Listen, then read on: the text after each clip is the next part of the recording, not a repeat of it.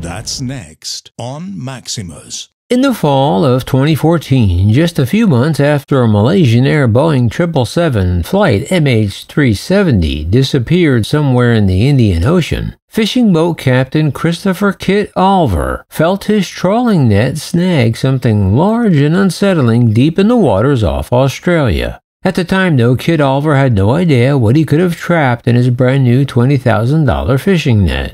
But soon he would. What Oliver's net eventually reeled in off Southeast Australia's coast that day 9 years ago has bothered him ever since. So much so that he hasn't spoken about it until today. Now at age 77, with his deep-sea fishing years behind him and a couple of heart attacks later, Kit Oliver needs to tell the world of his amazing catch. And I know what you're wondering, why has he kept this secret all these years? Well, the baffling thing is that he didn't. He told anybody and everybody that would listen back in 2014. But every government agency he told the story to blew him off, simply telling him it was an impossible tale. But we'll get to that in a minute. As he recounted his experience to a Sydney Morning Herald reporter, he told them that it was a bloody great wing of a big jet airliner. After pausing, as the 9-year-old memory washed over him, he continued, "I've questioned myself. I've looked for a way out of this," he says. "I wish to Christ I'd never seen the thing. But there it was. It was a jet wing." And Oliver is sick and tired of hearing any suggestion that the object was the wing of a small plane and not a jumbo airliner. Oliver knows the difference as a licensed pilot himself when he was a young man who piloted several planes such as Cessnas.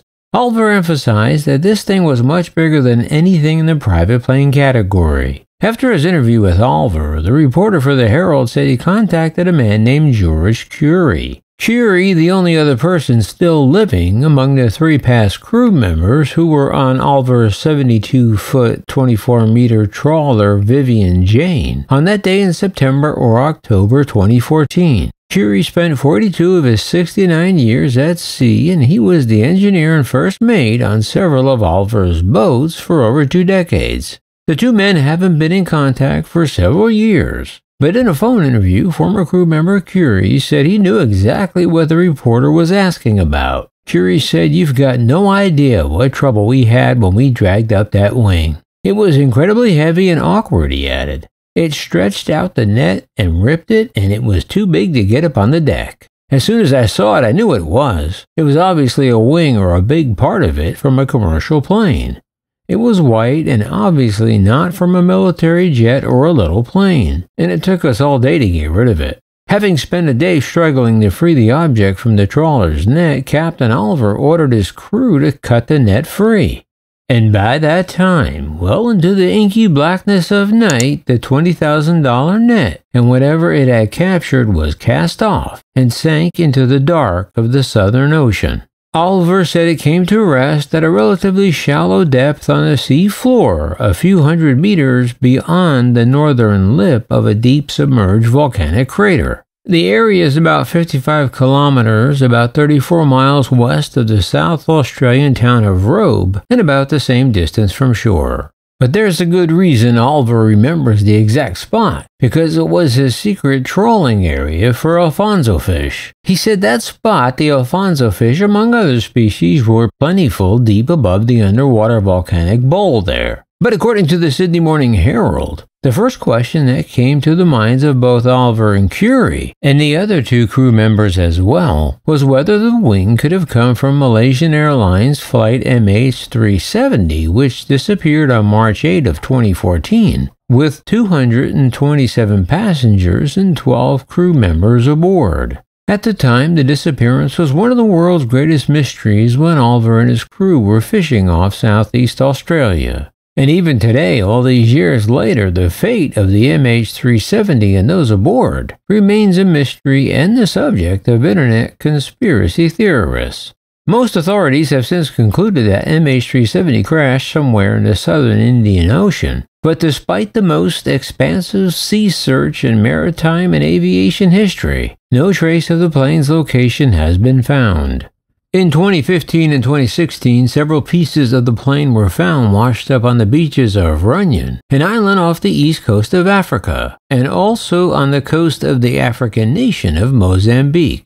However, this whole incident leaves Oliver worrying that skeptics might classify him as a conspiracy theorist nut or just plain crazy for talking about a mysterious jet wing hundreds of kilometers to the east of the area where aviation experts insist that MH370 crashed. That's another reason they've written Oliver off, simply because they refuse to consider their models may be wrong.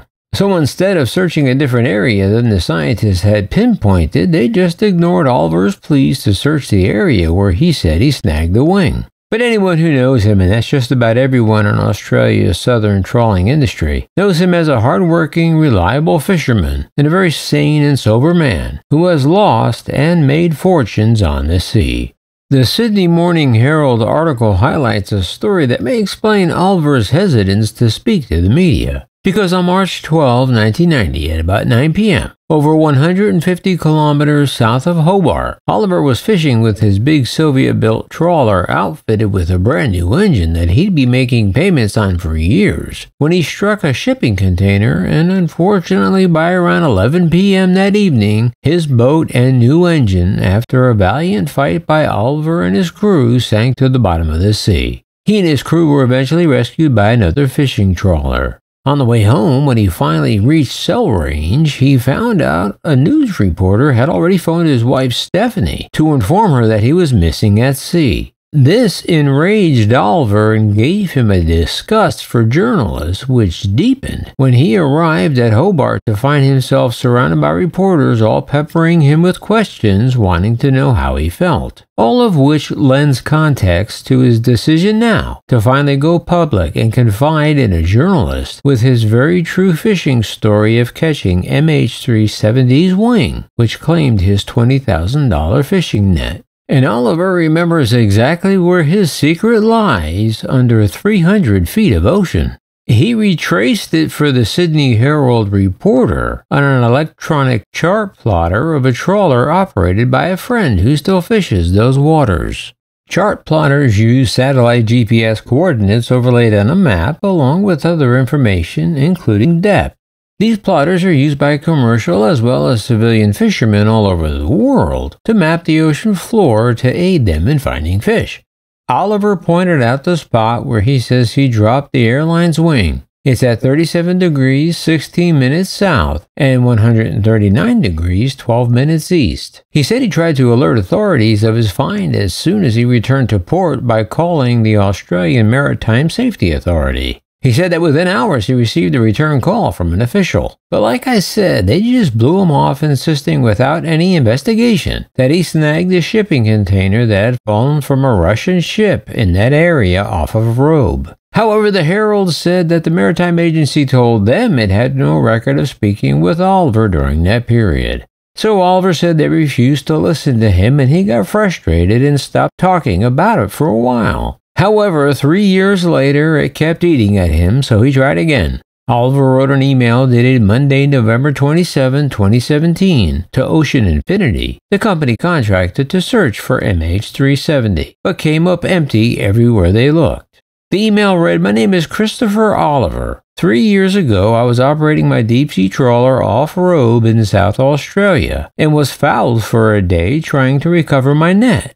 He wrote that because of the publicity involving MH370, he reported the incident and the authorities informed him that a container had been recently lost in that area. But being so far from the search area, no further interest was shown.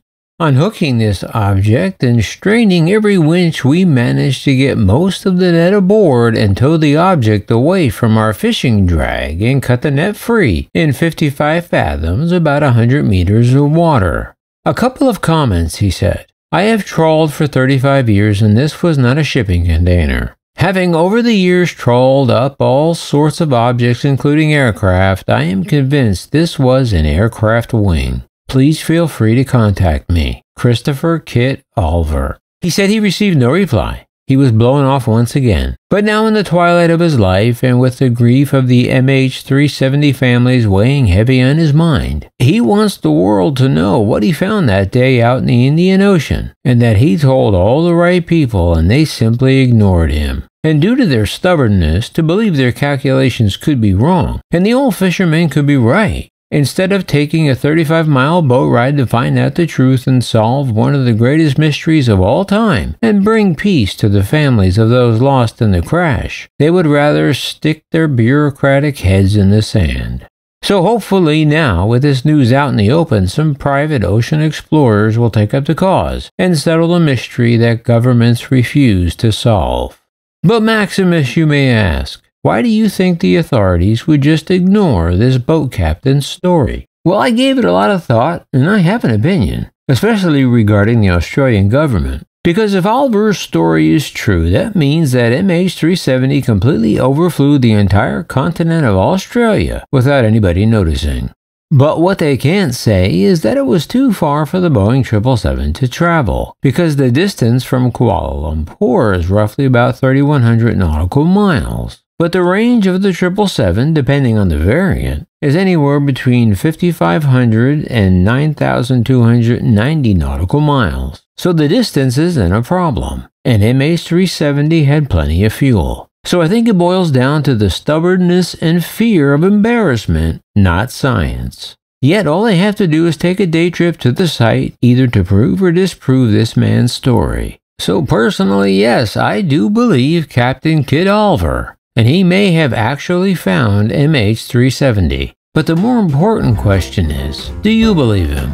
Do you think it's worth a short boat ride to find out? Or do you think the old man is just a kook? Let me know down below. Well, that's all I have for now. Please be sure to like, subscribe, and hit the notification tab so you can find out whenever we release new content, so you never miss a new Maximus video. And until next time, yeah, this is Maximus.